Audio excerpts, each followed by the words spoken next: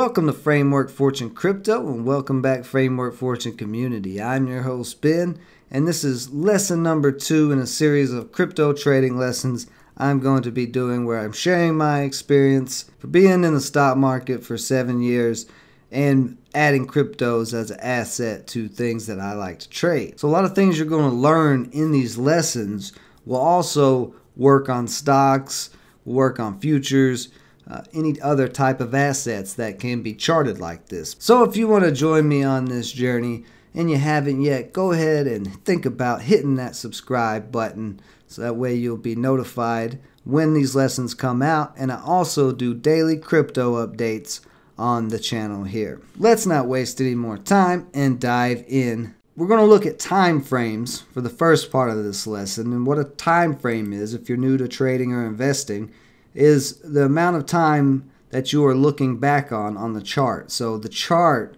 with these candles show the price action within a certain amount of time. If we're in a daily chart, each one of these candlesticks is going to be a whole day of price action, 24 hours, because the crypto market's open 24 hours. And daily charts, because the candles are daily, usually spread out to about a year. I like to look at the daily chart over a year's span because that is the most recent information, but back long enough to show me some history of the price movements. And being able to look at this right now, if we were just looking at Bitcoin on the daily chart for September, we would be missing out on all these areas of support and resistance, which we'll be getting more into later, and all these areas of pivot points at support and resistance, which we'll get into as well. Simply enough, a pivot point though is just where the price runs up, hits a resistance area and pivots back down. Or if it's coming down, it hits a support area and then the price turns back up. So that's pretty much all there is to pivot points. It's just the movement of the stock when it turns at one of those areas. And then we can also see past trends. If I turn my drawings on, we have the strong support already drawn because this is a lot of places where these candles hit. This red line is a downtrend line, obviously, because it's pointing down. So this shows us that the trend currently on Bitcoin is downtrending. And I wouldn't be able to know that if I didn't look back a day. Now for long-term investments, and cryptos, there's not that many that are that old. Bitcoin is the oldest. I would look back even further, like 3 years, 4 years, because we look back here just to see if there's any strong pivot points that could hold up as a support area. And right there at 20,000, this pivot point could be one of those support areas as you go straight across and see some more little pivots there. So even with the daily chart, we wouldn't know 20,000 was some support for Bitcoin unless we look back there. So no matter what, whether I'm day trading, swing trading, or long-term investing, I am going to look at this chart. I am going to look at a daily time frame on a year's span to look for those indicators that I was talking about. But I'm not going to take entries or exits on a daily chart. What I mean is I'm not going to buy into a stock or sell a stock on this time frame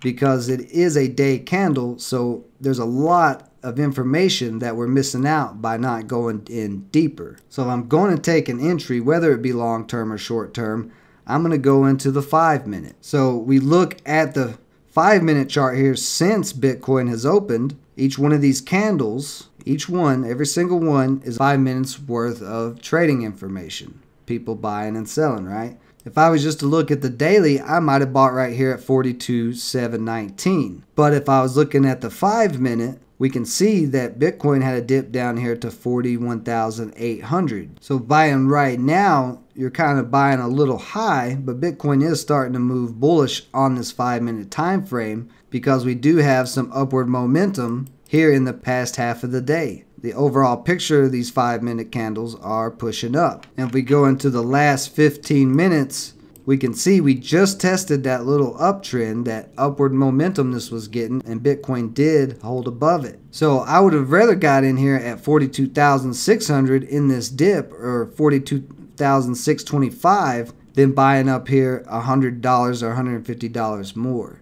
It's going to be the same thing no matter the price of the crypto. So we look at Cardano. In the last 20 minutes, we can see Cardano was up at 232 and just dropped back down to this price range of 230, 225 that held earlier. So if this holds again in this area, this might be a good place to take an entry on the 5-minute, because we're not buying it up here at 232. We're buying it down here at 229, a lot cheaper price. We look back through to the start of the day, we can see Cardano was all the way up to 250. So yeah, this is a low price right now comparatively. Cardano could continually drop from this price at the current moment. I'm just using this as an example for the time frames. So when I'm day trading stocks, I usually have two charts up. I have a daily chart and I have a 5-minute chart. I have the 5-minute chart usually above and the daily chart right below. So that way I can see the past history and see those price levels, while I also can see what's happening at the current moment and what's happened recently in the last 30 minutes in the movements of buying and selling. Now, depending on the cryptos, some of them don't move that fast on the 5-minute. You may have to pull back a little bit more. When there's not a lot of people buying and selling cryptos, you can get some ugly patterns like this, or if they have some big supply. Stellar Lumens gets a lot of buying, but it has a very big supply, so these candles are not that fluid. So it's very choppy motion. So to get a better read, even if we go to 15, it's still choppy. So we got to continue to go out until we get something a little more fluid. And that's a little better on the 30-minute. So some cryptos will depend. You might have to play around from the 5-minute to the 30-minute to get a nice fluid motion. But once you've got that, you'll be able to figure out your entries and exits a lot more accurate with this shorter time frames. Now, if I'm swing trading, I look at the daily. And of course, I'll take my entries on the 5-minute or 30-minute, something like that. But I do look at the 4-hour. And the reason why I look at the 4-hour, and you see this every day in the daily crypto updates, I'm always looking at the 4-hour, is because even though the daily gives us a general idea of which direction a crypto is going, the 4-hour is going to give us a little bit more information. Looking at the 4-hour here on XLM, we can see we have like a little mountain type of pattern here going on. This little bowl, like an upside down bowl, little mountain.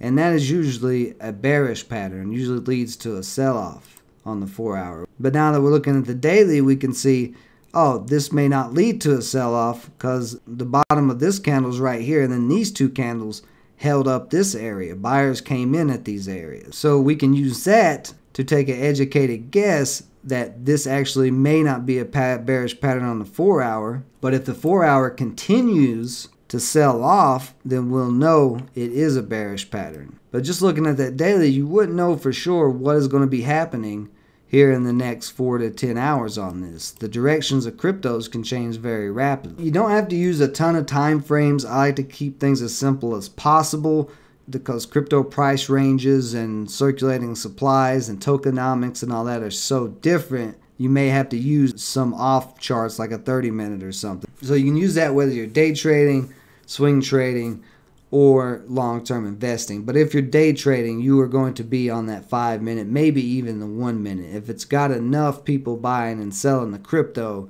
then that 1-minute chart might really be moving. So we look at IOTX here on the 1-minute, and this has had enough people buying and selling, which is what these bars are. This is the volume. We have a very liquid chart pattern, so we could play this chart pattern for scalps and day trades. You can see on this pop up when it came back down to this area right here and held that price range. That could have been a quick entry for 0.067, and you get a push up here to 0.7. Because it's so cheap, you can buy a lot of this coin. That would have been a nice little scalp right through there. Now on these time frames, these charts that I'm looking at, you can see there's some other lines I have on there. Now these are a certain type of indicator, and these indicators I use on stocks and cryptos, and they work very well, and I'll explain why. But to explain what they are, they're moving averages. And all that means is just a line that is showing you an average price of the stock movement over a time period. And the longer the time period, and same thing for charts, the time frame, longer the time period, longer the time frame, the stronger the support and resistance. The longer time that you have charted out, the more information that you have to make that, so it's going to be more accurate. So these moving averages, when you click on them and you go to inputs, and every broker is going to be a little bit different how you put them in there, it's going to show the length and the length is that time frame. So this red line here I got is a 200-day moving average. So that is the amount of information over a 200-day span averaged out. And that is going to be one of the strongest indicators. If we look back on the chart, we can see where this red line has been very close to Bitcoin. And anytime Bitcoin pulls off of this red line, it comes back to the red line. It always snaps back.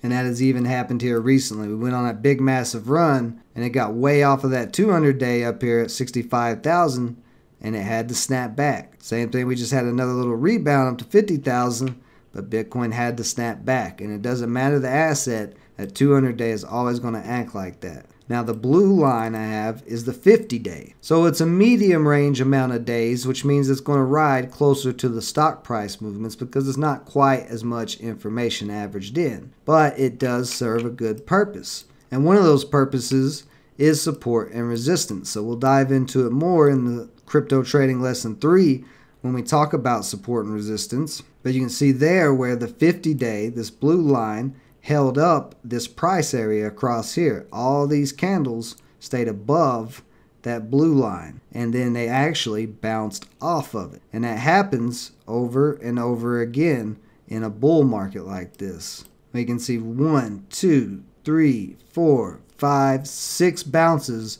before it started going bearish. And that also right there shows you in a bull market, if we stop bouncing off of that 50-day moving average, things can get a little choppy. That was a good sign right there to let us know, hey, we could start seeing a pullback in Bitcoin. Now, I did rebound really quickly, but could not stay above that blue line, so fell below it. Now, this green line is an even shorter time frame. It is a 10-day. See there, length 10. So it's going to stick to the stock really, really close. And this is more for day trading than it is long term, but I do keep it on the daily chart because it has its purposes even on the daily chart. We can see once it got way off this 50 and it was really running here, the 10-day held right across there and showed, oh, Bitcoin is going to continue to run until the price cracked back below it. So this whole rip here, you could have held, if you got in at 40,000, you would have been able to hold knowing that you're good as long as the price is staying above the green line. And as soon as the price gets way off the green line, what happens? Snap back to the green line. And it snapped back to the blue line. So these EMAs are going to act as areas that will snap the price back to it. They'll also act as support and resistance. And then another thing that I use them for is crossovers. So right here when we started getting all this congestion, when we finally got a indicator that Bitcoin was really going to drop, was when it got to here and the 10-day, which had been above the 50-day, had cracked below and crossed over the 50-day. And you can see it, the price drug it all the way down, and we even went below the 200-day. But right there, as soon as that happened, you would know in that area, oh, I should probably look to get out of Bitcoin while it's selling off because of this crossover. And those crossovers can happen to the downside like that, but they can also happen to the upside. So we look back through here, we can see the 10-day, when this had a big sell-off, it was below all these EMAs, the moving averages. It started pushing back up, and when the 10-day crossed the 50 to the upside, you could just rode that 10-day straight on up and locked out your profit up there. So these crossovers are going to signal a change in direction of the price. And there's multiple different types of moving averages, but I mainly use the exponential, and it's a personal preference thing because the exponential is calculated with a little more accuracy than the simple moving averages. But you can use them on any time frame. So if we go into the 5-minute chart again on Bitcoin, and we're looking for a day trade, well, we can see there was a crossover right here about an hour and a half ago, 2 hours ago. Bitcoin had dropped down, started coming back up. The 10-day crossed over the 200-day and the 50-day. It had a nice little move up. Now, the price did drop back below the 10-day here, and it got down there pretty quickly, so it snapped right back up above it. And you'll see these crossovers all the time. Here's another one right here. 10-day crossing over, getting a nice bullish movement. We see the price drop here. We see the 10-day cross back below the EMAs.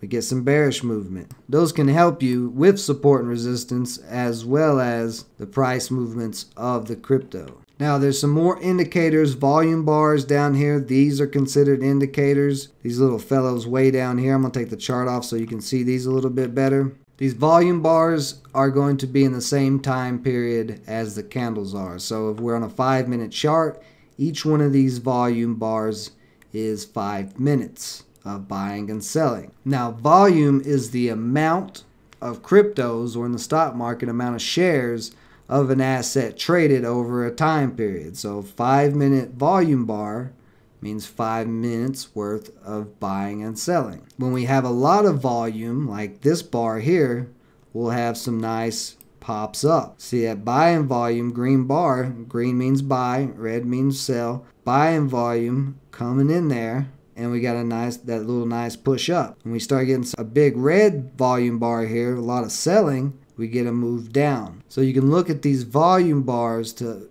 be able to tell how the price of the stock may be moving, or if you're getting close to a breakout. So if we bring the chart back down here close to them, we spread this out right here, we can see we've not had much buy-in volume here recently. But if Bitcoin's going to continue to push up here, we need to see some increasing green buy-in volume bars, some bigger bars like back here and back here. If we start seeing more big red bars, well, that means there's going to be more people selling and the price is going to start going down. So that is another indicator you can use. When we get really volatile and we get a lot of action happening in the market, you can see those volume bars can be very, very big, but they can tell you some information as well. So that's another type of indicator. And this purple line here, which I don't use that often, it's not something I'm a big fan of. I just have it on here. But this is the RSI. It just basically has some numbers where, like, oh, okay, if this is dropped down here, it's oversold in this area. 20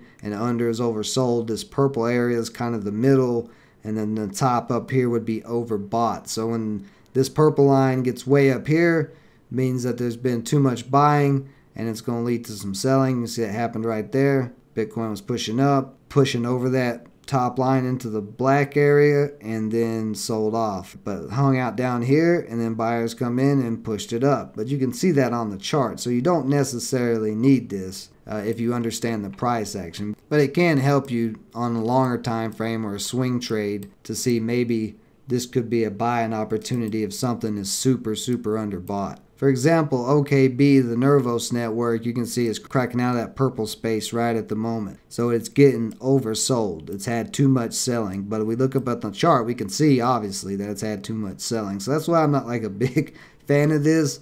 But, if you want to use it, you can. I just don't think it's that necessary. But there's all types of indicators. So if I go to the indicator button on TradingView, look through here, just tons and tons of indicators.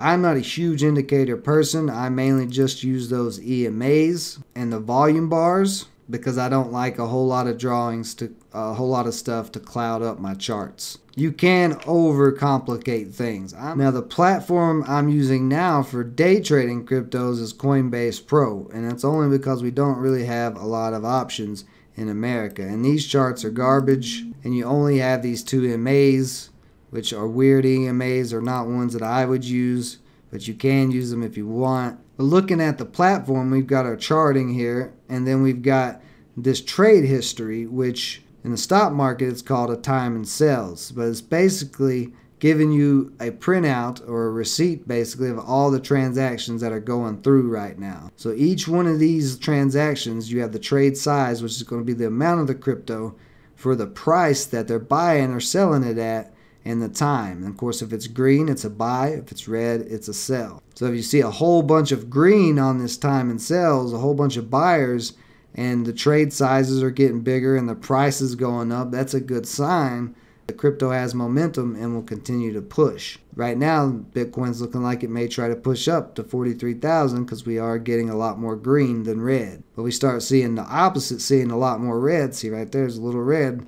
You see where the candle just pulled back, but we continue to get more heavy green, then that'll push up. So this is a nice way to confirm the price action, which way the crypto is going. Now you also have this order book, which is similar to a level 2 in the stock market. So you're seeing the buys on this side and you're seeing the sells on this side, the orders that are lining up. Some of these orders might go through, some of them might not. But you can see the orders that are coming up that haven't been placed yet or are getting placed at the moment. So the price may be a little different if there's a spread, because on Bitcoin we have a $5 spread right now, and then just changed again, but still kind of a $5 spread. But this can give you some ideas of where support and resistance are, and if something's going to break out, if you're seeing a lot bigger position sizes and a lot bigger buys on this order book. So those are tools, those are indicators that you can use, and I definitely recommend using at least the time and sales. Those are the transactions that have happened. There's not really too much else to go through the platform on Coinbase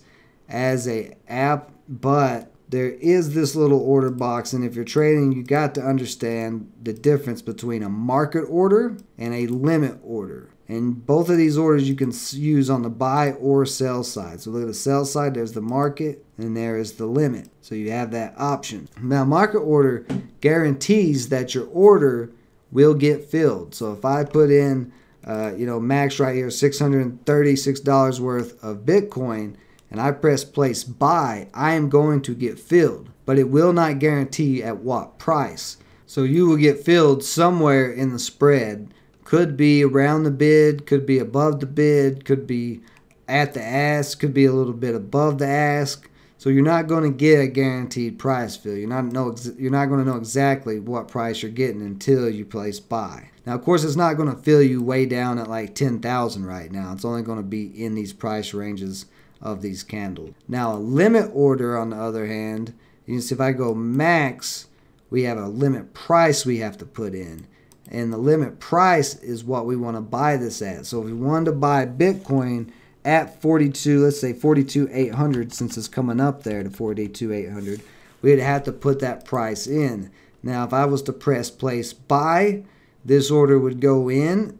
And if somebody wanted to sell me that much Bitcoin at 42,800, then my order could get filled. But limit orders do not guarantee that you will get filled. They only guarantee the price. So market orders guarantee you get filled but don't guarantee price. Limit orders guarantee price but don't guarantee you will get filled. Now, the other order option you have is a stop price. When you hear me talking about stop losses, this is what you would use for that. The stop price, you put in the amount, same way as you would the limit order. You put in the price, same thing as your limit price. So if we wanted to put the stop loss order in under 40,000 or at 40,000 to sell, we put 40,000 there. But when we place sell, this stop price, since we put in the price at 40,000, the stop price would be way down here, and that order would not get hit until the price comes down there. Now, it is a limit order. It's a stop limit, so you may not get filled with that stop limit. So I've not had great experience with the stops and the stop limit orders on the sell side with Coinbase Pro. It's been multiple times I've put a stop loss in and it didn't get filled, and I took some nasty little losses. Until we get some better platforms, which Webull continues to slowly add cryptos to, but Webull's desktop platform has gotten really good for stocks, and if they would just add more coins, could be really great for crypto trading too. It's always been a decent phone app that I've liked and supported, but now that its desktop application is really starting to catch up to a lot of the other exchanges in the market, I'm pretty impressed. And if that keeps happening, I think Webull will be a decent one to trade cryptos on. So that's it for crypto trading lesson number 2. If there's anything that you're still unsure about that I've covered so far, ask me down in the comments and I'll get to it and try to clear it up. Or maybe it will be cleared up in the 3rd installment of this series. If you want to continue to see me put out these crypto trading lesson videos, hit that like button so we can continue to grow the Framework Fortune community. Appreciate everybody joining me as always. Stay safe out there. Until next time.